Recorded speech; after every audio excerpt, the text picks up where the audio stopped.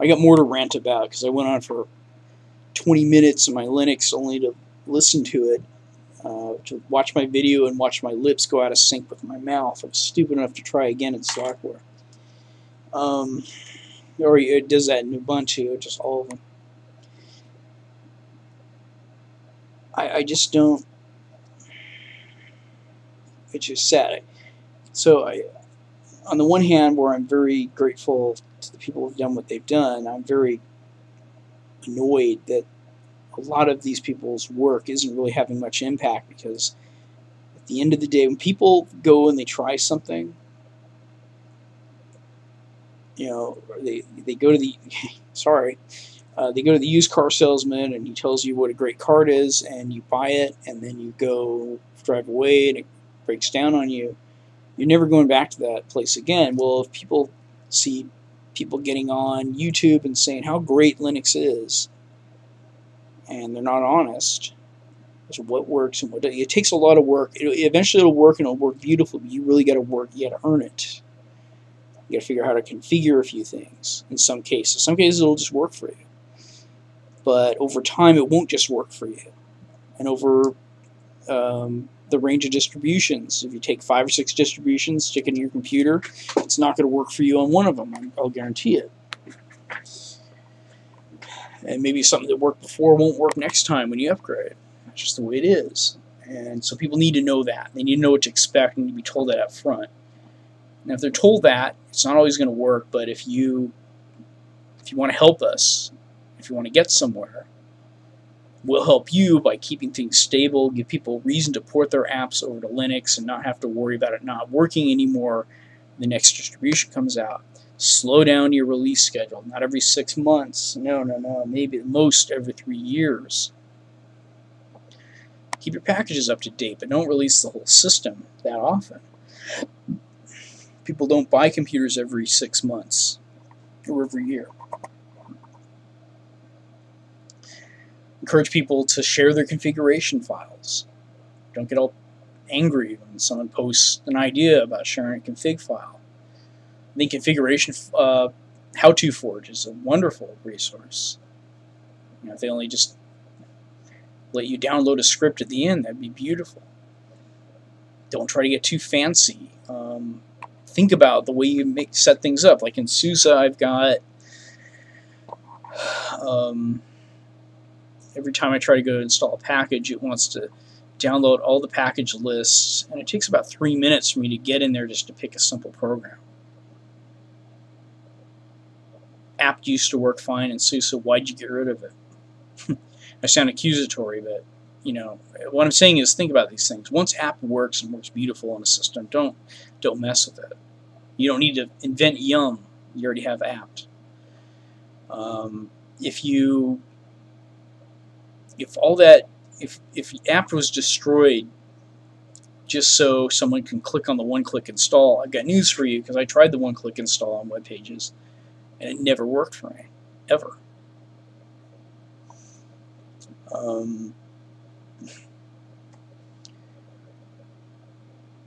And when you release every often as 6 months, suddenly when the distribution is 2 years old, now the repositories start disappearing off people's server. Also, when you do a new release, every time you do a new release, everybody that's hosting these things, out of the goodness of their heart, have to do a whole set of compilations for all of these programs again. I really doubt that the Linux environment, I know the Linux environment isn't, although I'm complaining about its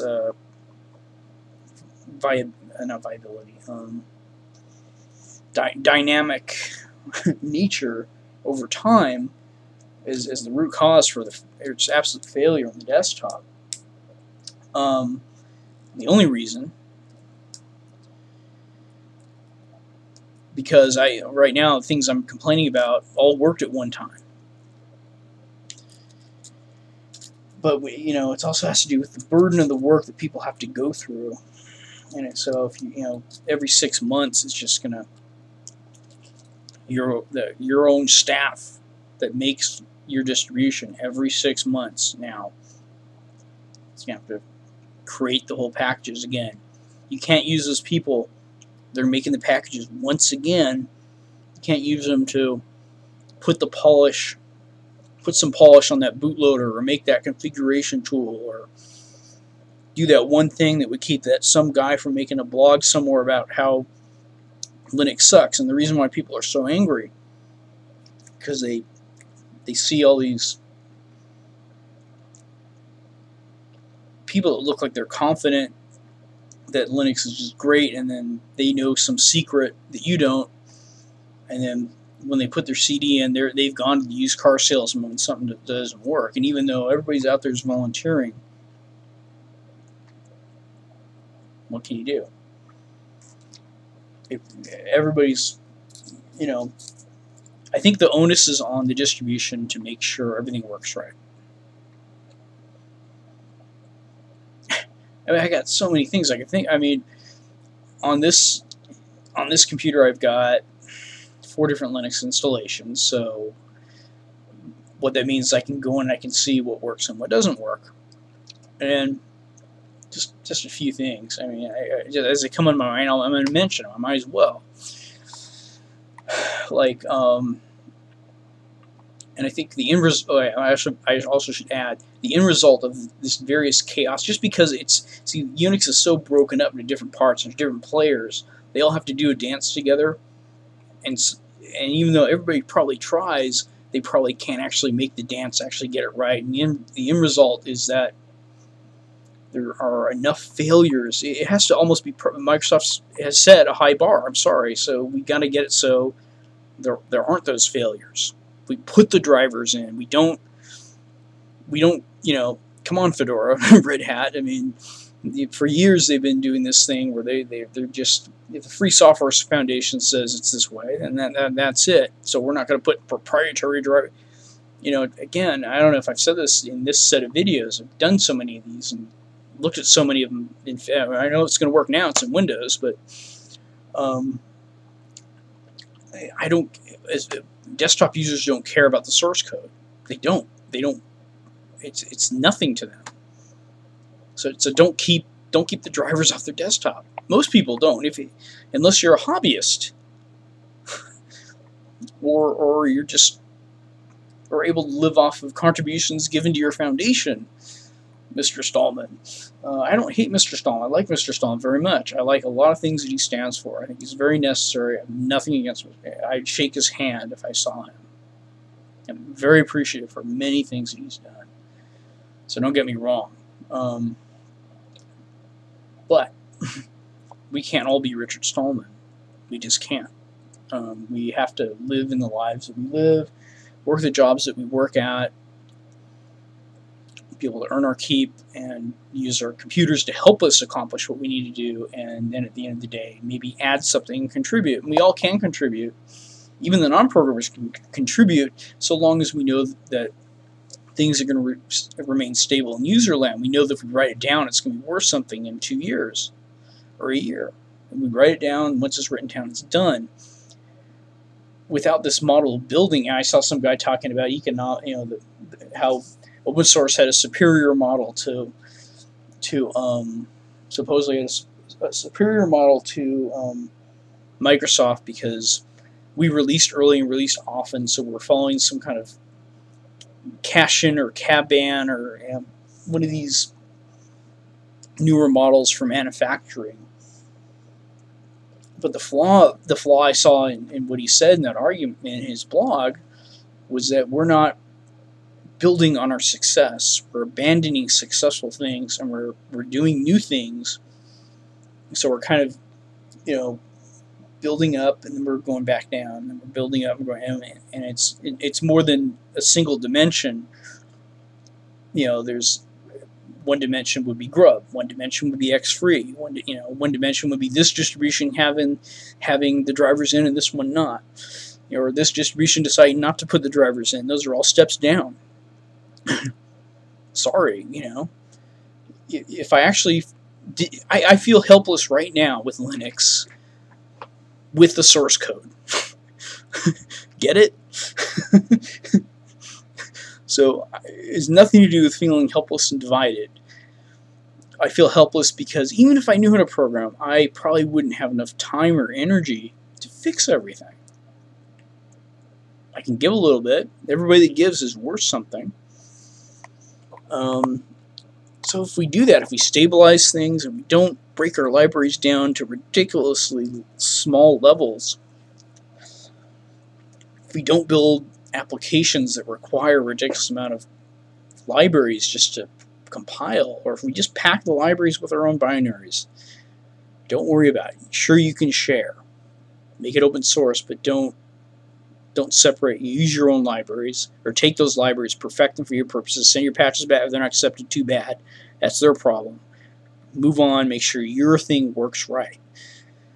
When I made my network script, I worked on it, did a fresh install. I rebooted, did a fresh install, rebooted it until finally it worked in every situation, uploaded it, and then I had about 10,000 downloads, and the only complaint I had is that I put a binary file probably in a directory that isn't normal for Unity. It should have probably been in user bin, and at the time I put it maybe somewhere else. Big whoopee-doo. But at the end of the day, people were satisfied. It wasn't the prettiest thing because I don't know how to program. I don't know how to make the graphical user face look good, but it worked.